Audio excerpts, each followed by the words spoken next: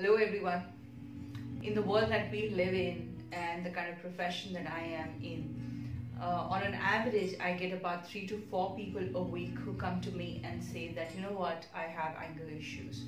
Could you help me manage my anger well? And I tend to think, do we need to manage anger or do we need to express it? I don't know. I think if we look at expressing anger, that might just make a little more sense than managing anger. Go back to being a child and recall those memories when you expressed your anger, typically to a parent or to a teacher. And what happens after that? Right, you got punished for it.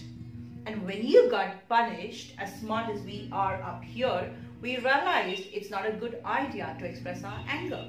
So what's a better idea? Keep it inside of you. And then it comes out in the form of a disease, of greater dissatisfaction with life, or in the form of unfulfilling relationships. Anger is a basic emotion of a human being.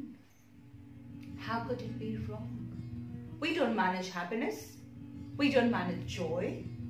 We don't even manage grief. We go through the cycle of grief. Why do we need to manage anger? If you dig a little deeper, you will see that anger never comes alone. It's never lonely. It always travels with a partner in the form of either emotions or a goal. Usually people who are perfectionists in their attitude, at least, tend to get angry. Or if you observe your anger next time you begin to get angry, you would see it comes with a little bit of disappointment or some bit of frustration. It never travels alone. Basically, what anger is telling you is that I want something that I'm not getting. That is the sole expression that anger will have. And if you look at it, if we don't have anger, we will not be able to achieve our goals. It's only a little bit of anger mixed with perseverance, with persistence, with creativity that we get to our goals.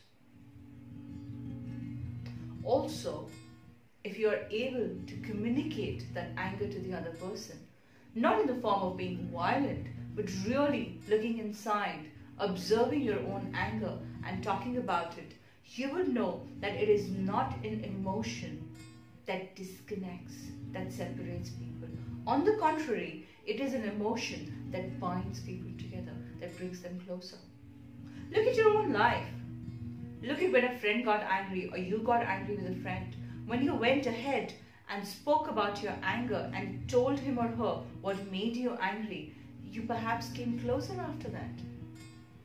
So next time, when you get angry, look at yourself.